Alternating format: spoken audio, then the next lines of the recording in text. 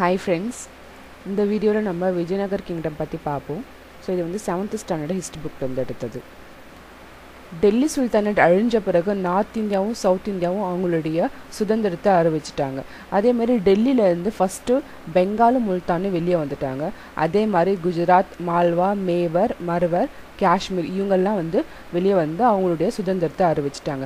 சவுத்தில் பார்த்தீங்கன்னா விஜயநகரம், பாமனி கிங்டம்ஸும் அதேமாதிரி இண்டிபெண்டன்ஸை அறிவிச்சிட்டாங்க. ஸோ இவங்களுடைய சவுத்தில் பார்த்தீங்கன்னா யார் முக்கியமான கிங்டம்ஸ் அப்போ இருந்ததுன்னா விஜயநகர் அண்ட் பாமனி கிங்டம்ஸாக இருந்துச்சு.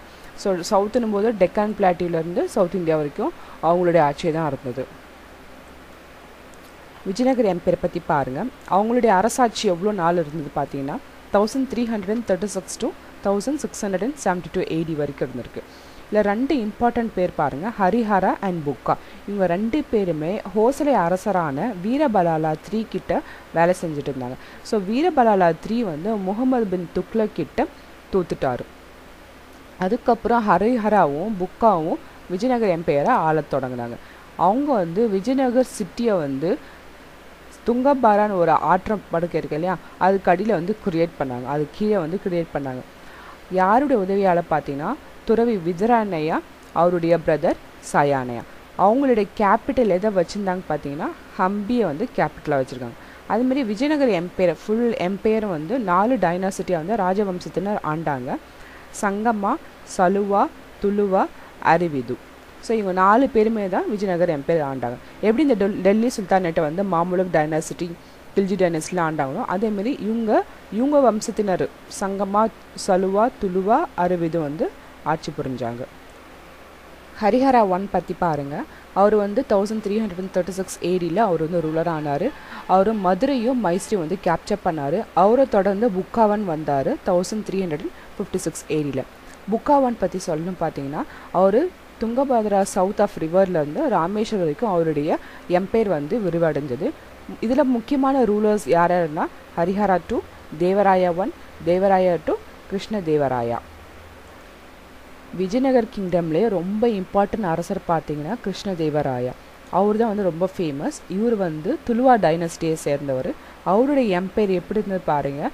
ரிவர் கிருஷ்ணா நார்த்தில் இருந்து அதுக்கப்புறம் சவுத் ஆஃப் காவேரி வரைக்கும் அவங்களது.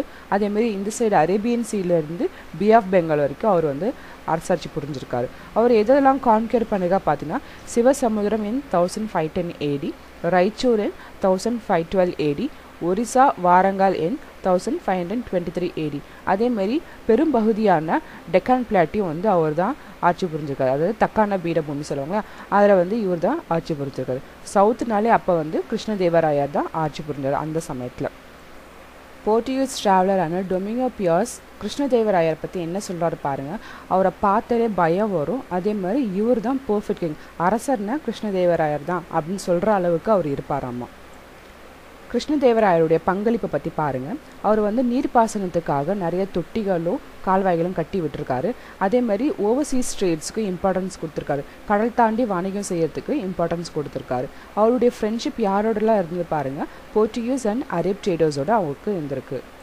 இவர் வந்து ஒரு சிறந்த அறிஞர். அதனாலே அவருடைய அவையில் பார்த்தீங்கன்னா 8 அறிஞர்கள் இருப்பாங்க. அந்த 8 அறிஞர்களை என்னன்னு சொல்லுவாங்கன்னா அஷ்ட திகஜாஸ் அப்படின்னு சொல்லுவாங்க. அவங்களுடைய கோர்ட்டில் எப்பயுமே அவங்க இருப்பாங்க. அதாவது அவங்களுடைய ஆலோசனைப்படி தான் எல்லாமே நடக்கிற மாதிரி இருக்கும். ஸோ அது மட்டும் இல்லாமல் இவர் வந்து நிறைய பேலஸையும் ஆர்கிடெக்சரும் வந்து பில்ட் பண்ணியிருக்காரு. அதே மாதிரி இவருடைய அரசாட்சி பார்த்தீங்கன்னா ரொம்ப சிறப்பாக இருந்தது. அவருடைய அறையில் 8 அறிஞர்கள் இருந்தாங்களே, அவங்க பேரை கொடுத்துருக்காங்க, ஜஸ்ட்டு தெரிஞ்சுக்கோங்க. ஃபஸ்ட்டு பாருங்கள், அல்லசனிபேடனா, Nandi தீமனா, Tenali Rama, Bhattumurthy, புனவீரபத்ரா, Dhurjati, மலனா and பனஜி சுரண்யா. Battle of தலைக்கோட்டா பற்றி பாருங்கள். 1565 AD நடந்தது. இது கிருஷ்ணதேவராயருடைய பின்னால் வந்த சந்ததியர்கள் எல்லாமே வந்து ரொம்ப வீக்காக இருந்தாங்க. அதுமாரி ராமராயன் ஒரு அரசர் பீரியடில் அகமது நகர், பிஜப்பூர், கோல்கண்டா, பீதார் இவங்க எல்லாமே வந்து விஜயநகர் எம்பையர் மேலே போர் தொடுத்தாங்க. அது தலைக்கோட்டாவில் நடந்த அந்த பேட்டில் 1565 AD நடந்தது. அதில் ராமராயா வந்து தோற்கடிக்கப்பட்டார். விஜயநகர் பீரியடோடைய சிறப்புகள்லாம் பார்ப்போம்.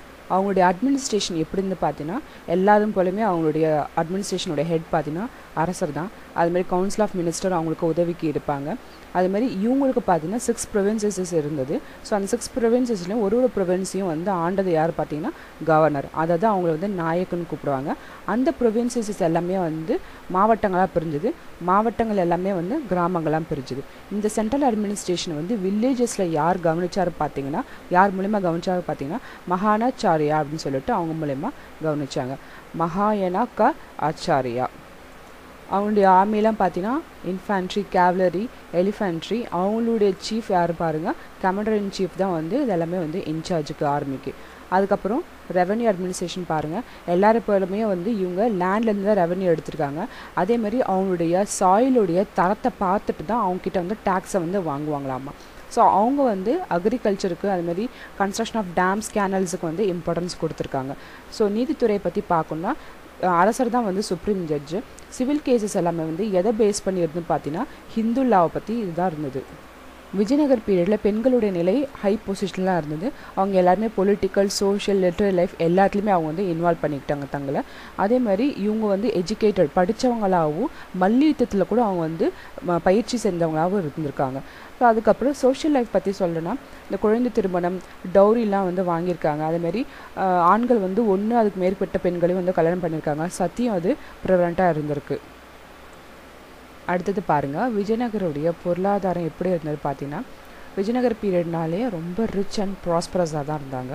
அவங்களுடைய நிறைய இண்டஸ்ட்ரீஸ் வச்சுருந்தாங்க. என்னென்ன பார்த்தீங்கன்னா ஜவுளித்துறை இருந்திருக்கு, மைனிங் இருந்திருக்கு, சுரங்க வேலையெல்லாம் இருந்திருக்கு, மெட்டலாகரி இந்த உலோகங்கள்லாம் செய்கிறதெல்லாம் இருந்திருக்கு. அது மட்டும் இல்லாமல் பெர்ஃப்யூம் செய்யறதுலாம் கூட இருந்திருக்கு. அப்போ அவங்க வந்து யாரோடலாம் கமர்ஷியல் கான்டாக்ட்ஸ் வச்சுருந்தாங்க பார்த்தீங்கன்னா, இந்தியன் ஓஷனில் ஐலாண்ட்ஸ் சின்ன சின்ன தீவுகளாக இருந்தது அவங்கக்கிட்டேயும், மலாய் ஆர்கிபெலாகோ அவங்கக்கிட்டேயும் இருந்திருக்கு, Burma, China, Arabia, Persia, south Africa, அபிசீனா and Portugal இவங்ககிட்டலாம் இருந்திருக்கு. இது ஜஸ்ட்டு தெரிஞ்சுக்கோங்க. அதுக்கப்புறம் இம்பார்ட்டண்ட் துறைமுகங்கள் என்னென்னு பார்த்தீங்கன்னா கோவா, தியூ, கொச்சின், குயிலின் இதெல்லாம் வந்து அவங்களுடைய இம்பார்ட்டண்ட் துறைமுகங்கள். அடுத்தது பாருங்கள், அவங்களுடைய கட்டடமைப்புகளும் கல்வித்துறையும் எப்படி இருந்து பாருங்கள். ஸோ இதில் 2 ஃபைன் எக்ஸாம்பிள்ஸ் கட்டிடங்கள் பார்த்தீங்கன்னா ஹசர ராமசாமி டெம்பிள், வெட்லசாமி டெம்பிள்லாம் வந்து விஜயநகர் பீரியடில் பெஸ்ட்டுன்னு சொல்லலாம். அடுத்தது பாருங்கள், கிருஷ்ணதேவராயோட வெண்கலத்தால் செஞ்ச சிலை வந்து மாஸ்டர் பீஸ்ன்னு சொல்லலாம், முக்கியமானதுன்னு சொல்லலாம். அதேமாதிரி இவங்களுடைய பீரியடில் சான்ஸ்கிரிட், தமிழ், தெலுங்கு, கன்னடலாம் வந்து நல்லா டெவலப் ஆயிடுச்சு. செயின்ட் வித்ராயனோடைய தம்பி சயாயனா கமெண்ட்ரிஸ் ஆன் வேதாஸை பற்றி எழுதியிருக்காங்க. அதாவது வேதங்களில் விளக்குவரையை நிறைய எழுதியிருக்காரு. அதுக்கடுத்தது பாருங்கள், கிருஷ்ணதேவராயா என்ன எழுதியிருக்காருன்னா அமுத்தம் மல்லையாதான்னு சொல்லிட்டு எழுதியிருக்காங்க. அது தெலுங்குல இருக்குது. சான்ஸ்கிரிட் ஒர்க்ஸ் பார்த்திங்கன்னா உஷா பரிணாயம், ஜாம்பவதி கல்யாணம் இவர் எழுதியிருக்காரு. வித்தலசாமி கோயிலை பற்றி சில தகவல் கொடுத்துருக்காங்க. இதை பாருங்கள். கிருஷ்ணதேவராய பீரியடில் தான் வந்து இது கட்டணுது. அது மட்டும் இல்லாமல் அந்த கோயிலுக்கு முன்னாடி என்ன இருக்குது பார்த்தீங்கன்னா ரதம் இருக்குது. அதாவது அந்த ரதம் வந்து ஒரே ஒரு சிங்கிள் ராக்கில் வந்து அது செதுக்குனாங்க. அந்த கோயிலை பார்த்திங்கன்னா நிறைய தூண்கள் இருந்தது. அந்த தூண்கள் எல்லாமே நம்ம தட்டினா அது வந்து இசையை எழுப்புமாமா. அதனால் அது பேர் என்னென்னா மியூசிக்கல் பில்லர்ஸ், அப்படி இல்லைன்னா மியூசிக்கல் ஆர் சரிகமா பில்லர்ஸ்ன்னு சொல்கிறாங்க. அடுத்தது பாருங்கள், டிக்ளைன் ஆஃப் தி எம்பையர். இந்த அரசாட்சி வந்து எப்படி முடிவடைஞ்சது பார்த்தீங்கன்னா, 60 டைனஸ்டியுடைய ரூலர்ஸ் இருக்காங்க இல்லையா, அவங்களுடைய சக்ஸஸர்ஸ் அவங்க எல்லாமே வந்து ரொம்ப வீக்காகவும் இன்கம்பீட்டண்ட்டாகவும் இருந்தாங்க. அந்த சந்தர்ப்பத்தை அங்கே இருக்க கவர்னர்ஸ் எல்லாமே பயன்படுத்திட்டாங்க. அவங்க வந்து தனித்தனியாக பிரிஞ்சு அவங்க இண்டிபெண்டன்ஸை அறிவிச்சிட்டாங்க. அதே மாதிரி பிஜப்பூர் அண்ட் கோல்கண்டா அரசர்களும் இந்த விஜயநகர் எம்பையருடைய கொஞ்சம் கொஞ்சமாக அதோடைய பகுதி எல்லாமே தன்னுடைய நாட்டோடு சேர்த்து இணைச்சிட்டாங்க. ஸோ அடுத்தது பாருங்கள், நாயக்கர்கள் எல்லாமே சவுத்தில் இருக்க நாயக்கர்கள் எல்லாமே வந்து ஃப்ரீ ஆகிட்டாங்க.